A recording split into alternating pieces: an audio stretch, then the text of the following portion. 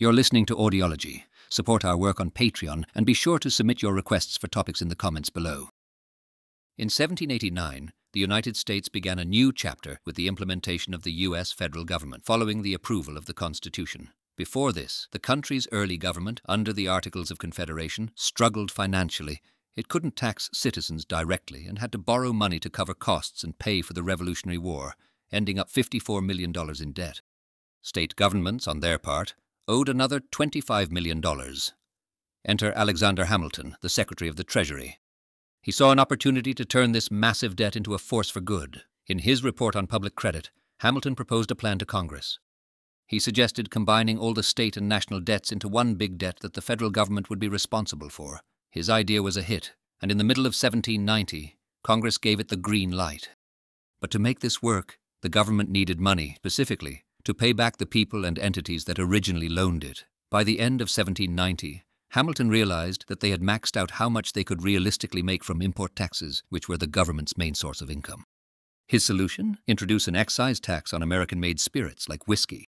This marked the first time the federal government taxed a product made within the country. This tax hit farmers particularly hard, especially those living far from the eastern cities.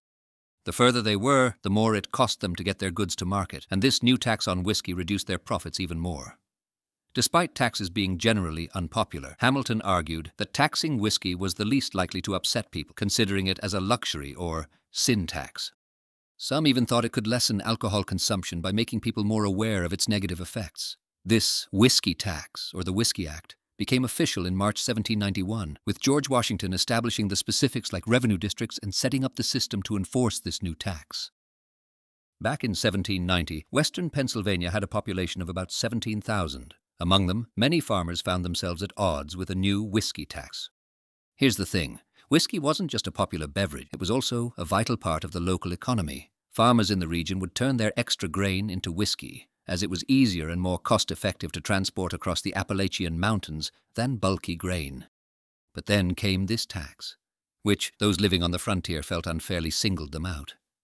You see, dealing in whiskey was also a way to make ends meet, especially since cash, and we're talking gold and silver coins here, was hard to come by.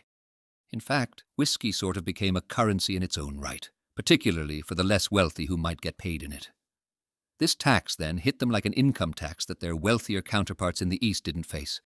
Small-time farmers were especially vocal, arguing that Alexander Hamilton's tax policy favored large distilleries, mainly located in the East, due to the tax structure allowing them to pay less tax per gallon the more they produced. Basically, the tax setup meant the big guys could pay a single fee for their operations, while the little guys, running smaller operations, couldn't produce enough to make that worthwhile.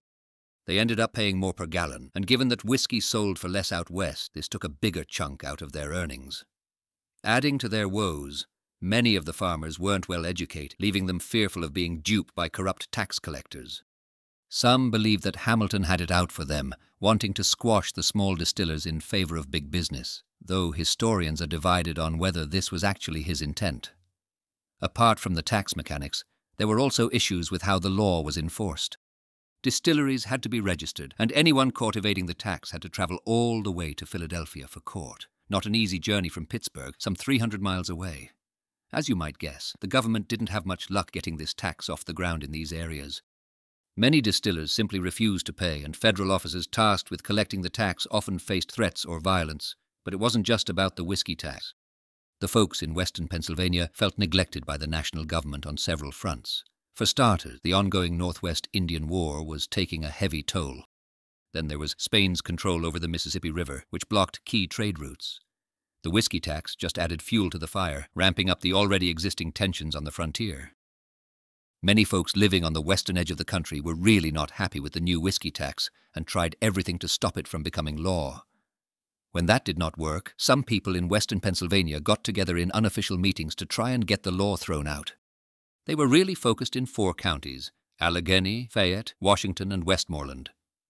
The first big meeting was on July 27, 1791, at a place called Redstone Old Fort in Fayette County, where they decided to send delegates to another meeting in Pittsburgh in September.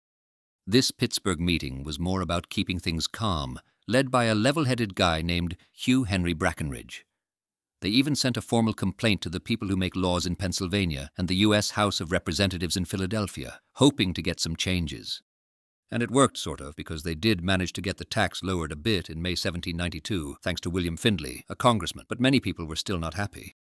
Despite calls for peaceful protests, things got violent. A taxman named Robert Johnson got a very rough welcome in September 1791, and it was not just him. Others faced similar fates. Because of all this, they could not even collect the tax in 1791 and early 1792. The people causing trouble were drawing inspiration from the American Revolution, but supporters of the tax saw it differently, arguing that this was a tax approved by their own representatives, not an imposed one without any say. Turns out it was not just Pennsylvania that disliked this whiskey tax. It was a common feeling across many western areas in Maryland, Virginia, the Carolinas, Georgia, and Kentucky. No one in Kentucky would enforce it. In 1792, there was talk of using the military to deal with resistance in western North Carolina, but they decided there was not enough evidence to go that route. In August 1792, a second, more heated meeting took place in Pittsburgh. Key moderates did not show up, but Albert Gallatin did, something he would later regret. A group called the Mingo Creek Association took charge, raising liberty poles and taking over local militia, basically creating their own rules. This got the attention of the federal government, with Alexander Hamilton and the administration seeing it as a major challenge. President Washington even made a proclamation against it in September 1792, after a report by tax official George Clymer made things seem pretty bad. John Neville, a big-time politician and distiller who decided to enforce the tax, faced a lot of pushback, even getting kicked out of his office. People cooperating with tax officials were threatened too, sometimes with violence against their property. Resistance kept up into 1793, with Neville being publicly burned in effigy and another taxman, Benjamin Wells, forced at gunpoint to quit. President Washington even offered a reward for catching those behind these actions, but it did not lead to arrests. In another incident in Morgantown, Virginia, in 1794, a tax collector faced a siege at his home, showing just how widespread and serious the opposition was. This worried local authorities, fearing the unrest might spread even further. In 1794, the conflict over a new tax on whiskey reached its peak. That May, William Rawle, the federal district attorney, sent out legal notices to more than 60 Pennsylvania distillers who hadn't paid this excise tax. The law at the time required these distillers to go all the way to Philadelphia for their court dates. For farmers living in the remote western areas, this trip was prohibitively expensive and difficult. Due to pressure from William Findlay, a lawmaker, Congress changed the law on June 5, 1794, so that these cases could be heard in local courts instead. However, by the time this change was made, U.S. Marshal David Lennox had already started to hand out these notices. William Bradford, the Attorney General, later said the goal was to get people to follow the law, not necessarily to bring them to Philadelphia for trial. This timing led to much debate. Findlay, who was not a fan of Treasury Secretary Alexander Hamilton, claimed in his book that Hamilton had timed the notices to spark an uprising, right before the law was changed to ease the burden on distillers. Historian Jacob Cook, in 1963, dismissed this idea as preposterous, seeing it as an exaggerated view of Hamilton's power. In 1986, historian Thomas Slaughter suggested that the insurrection might have been caused by a series of unfortunate coincidences, leaving motives up for debate. In 2006, William Hoagland, a critic of Hamilton, argued that Hamilton and his allies wanted to provoke violence to justify using military force to quash the revolt. He pointed out that since the Newburgh crisis in 1783, Hamilton saw using the army to put down tax resistance as a strategy. Historian S.E. Morrison viewed Hamilton's enforcement of the tax more as a way to impose order than to raise money.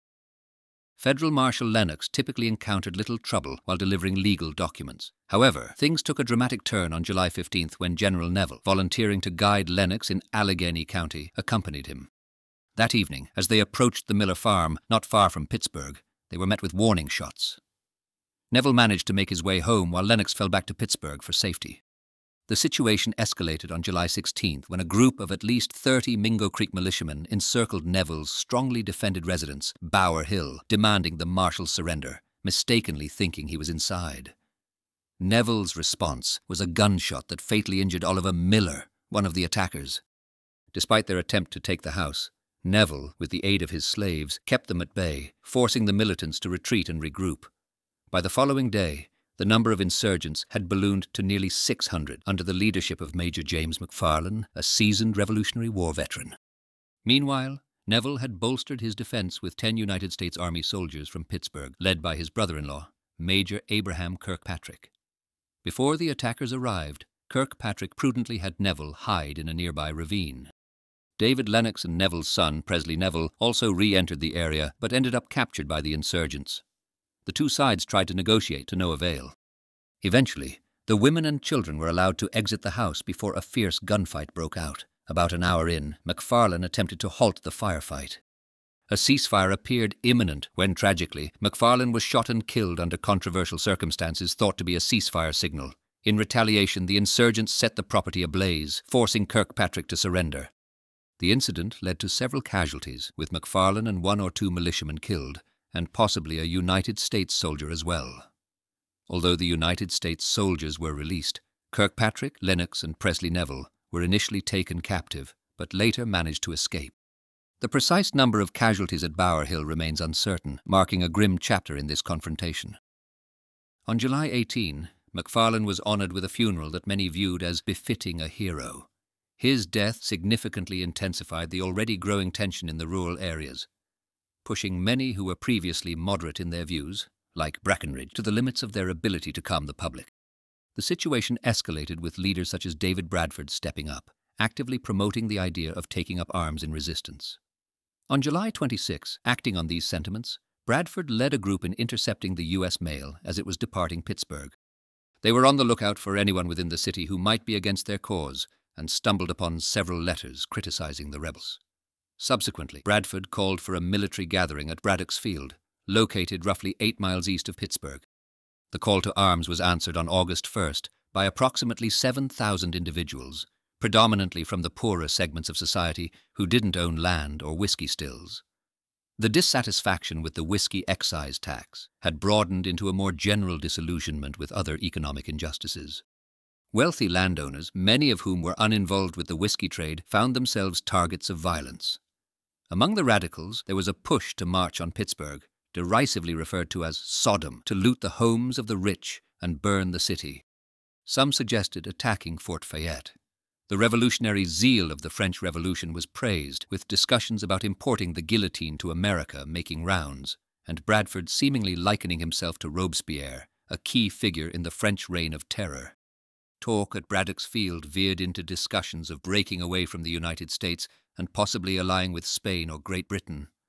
A specially designed flag waving proudly declared their assertion of independence, each of its 6 stripes representing one of the counties present: Allegheny, Bedford, Fayette, Washington, and Westmoreland from Pennsylvania, and Ohio County from Virginia. The threat looming over Pittsburgh was somewhat alleviated when the townspeople expelled 3 individuals whose letters had incensed the rebels. Additionally, a delegation from Pittsburgh expressed solidarity with those at Braddock's Field. Breckinridge managed to convince the crowd to limit their actions to a defiant but non-destructive march through Pittsburgh. The sole casualty of violence in Pittsburgh was Major Kirkpatrick's barns, which were set aflame. On August 14th, a significant gathering took place at Parkinson's Ferry, which you might know today as Whiskey Point, located in present-day Monongahela. This assembly brought together 226 individuals involved in what's known as the Whiskey Rebellion, coming from 6 different counties. The purpose? To discuss and consider various resolutions put forward by a group that included Breckinridge, Gallatin, David Bradford, and quite a character, Herman Husband. Husband wasn't just any delegate from Bedford County. He was a well-known figure in the area, famous for his radical advocacy for democracy. This wasn't his first participation in a movement, as he had been a part of the regulator movement in North Carolina some 25 years earlier. At this gathering, known as the Parkinson's Ferry Convention, a committee was also formed. Their mission was to engage with peace commissioners sent by no one other than President Washington himself. In a pivotal moment, Gallatin stepped up to deliver a powerful speech advocating for peace and strongly opposing any suggestions from Bradford to continue the revolt. When President Washington faced what appeared to be an uprising in western Pennsylvania, he moved cautiously but firmly to maintain the authority of the government. He really did not want to disturb the public, so he sought counsel from his cabinet in writing on how to manage the situation. His team recommended the use of force, all except for Secretary of State Edmund Randolph, who was completely in favor of making peace. Washington decided to attempt both strategies. He dispatched negotiators to converse with the rebels while simultaneously beginning the assembly of a militia. Privately, Washington wasn't very optimistic about the negotiations succeeding, and felt that a military operation would be necessary to prevent any further disturbances. Some historians have considered that sending the peace commissioners was purely for show, and that Washington was determined to utilize force from the outset. Yet historians Stanley Elkins and Eric McKittrick have indicated that the military action was also a step towards reconciliation, as showing overwhelming strength might deter any additional rebellions. Meanwhile, Hamilton was engaged in composing essays under the pseudonym Tully in Philadelphia newspapers. He strongly condemned the violent protests in western Pennsylvania and advocated for a military solution. At this time, democratic-republican societies were emerging throughout the country, and Washington and Hamilton viewed these groups as a significant part of the problem behind the unrest. The historian Mark Spencer noted in 2003 that the exact impact of these societies on the Whiskey Rebellion is still a topic of debate among historians, but there appeared to be a notable overlap between the members of these societies and the rebels. Before Washington could mobilize the Militia Act of 1792 required a Supreme Court justice to declare that the local law enforcement was incapable of handling the situation. Justice James Wilson stepped forward on August 4, 1794, declaring that western Pennsylvania was officially in a state of rebellion. Just a few days later, on August 7th, Washington announced, with the deepest regret, that the militia would be deployed to suppress the rebellion. He ordered the insurgents in western Pennsylvania to disband by September 1st. In the summer of 1794, President George Washington dispatched 3 officials from Pennsylvania to address a tense situation in the western part of the country. These officials were Attorney General William Bradford, Justice Jasper Yates of the Pennsylvania Supreme Court, and Senator James Ross. Their mission officially commenced on August 21st, when they convened to discuss the matter with some local leaders, including notable figures such as Brackenridge and Gallatin. The directive from Washington's delegation was unambiguous. The local committee had to unanimously consent to cease all violent acts and adhere to U.S. laws. Furthermore, they insisted that the locals vote on this resolution to determine if the majority was in agreement. If the populace complied with these terms, they would not face subsequent legal repercussions. However, the committee found itself divided between advocates for radical change and those preferring a more moderate approach, barely managing to consent to the government's demands. When the vote took place on September 11th, the response was varied. Some communities were entirely in favor of abiding by U.S. laws, but in areas where the poorer and landless inhabitants resided, there remained staunch opposition to the government. By September 24th, the communication from Washington's envoy to him was straightforward. They deemed it vital to deploy the military to ensure the enforcement of the laws properly. On the very next day, Washington summoned militias from New Jersey, Pennsylvania, Maryland, and Virginia, emphasizing that assisting the rebels would entail serious consequences. Nevertheless, it appeared that most were inclined to follow the government's directive. In a final effort to avert military conflict, William Findley and David Reddick, representatives of the Western locals, attempted to persuade Washington to retract his advancing army. Washington, along with Alexander Hamilton, declined, arguing that without a decisive demonstration of force, the likelihood of violence resurging remained. The governors of New Jersey, Maryland, Virginia, and Pennsylvania, under a new federal law, called up state militias, forming a large force of almost 13,000 men.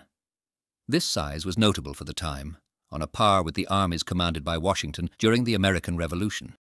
Not many were keen to join the militia voluntarily, leading to a draft. This draft, however, was met with widespread resistance, evasions, protests, and, in some places, riots, particularly in eastern Virginia and Hagerstown, Maryland, where Governor Thomas Sim Lee had to send 800 men to suppress an uprising, and around 150 people were arrested. As these militias were forming, liberty poles became symbols of resistance, causing concern among federal officials. For example, a liberty pole raised in Carlisle, Pennsylvania, on September 11, 1794, led to the arrest of suspected supporters later that month, during which 2 civilians were killed in separate incidents. President Washington, in a historic move, led the troops in the field, demonstrating his direct involvement in quelling the Whiskey Rebellion. His journey took him from Philadelphia, the capital at the time, to Reading, Pennsylvania, and further westward, with a notable stop in Bedford, Pennsylvania, to meet with Western representatives before reviewing the Army's southern wing in Fort Cumberland, Maryland. He then handed command to Virginia Governor Henry Light Horse Harry Lee and returned to Philadelphia, leaving Alexander Hamilton to advise the army. In the field, Daniel Morgan, a notable figure from the American Revolution, was promoted and tasked with leading one wing of the militia into western Pennsylvania. His team's imposing presence effectively ended the protests without violence. Morgan would stay on with a portion of the army in Pennsylvania into 1795. Among his troops was Meriwether Lewis, who would later become famous for exploring the West.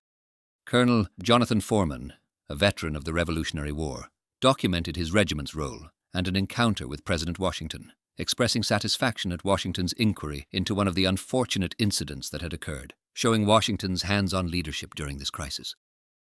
In October 1794, the uprising in western Pennsylvania came to an end when the Federal Army made its way west.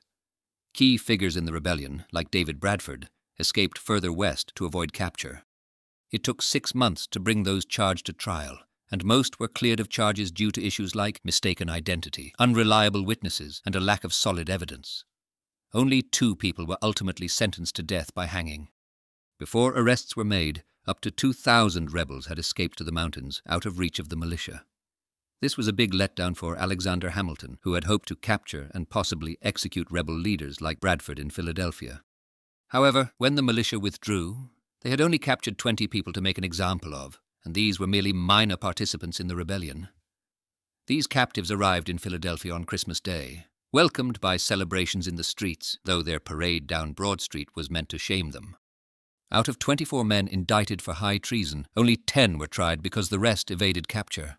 Of those, Philip Weigel and John Mitchell were the only 2 found guilty of treason and sentenced to death, Weigel for attacking a tax collector and burning his house, and Mitchell for robbing the U.S. mail under Bradford's influence.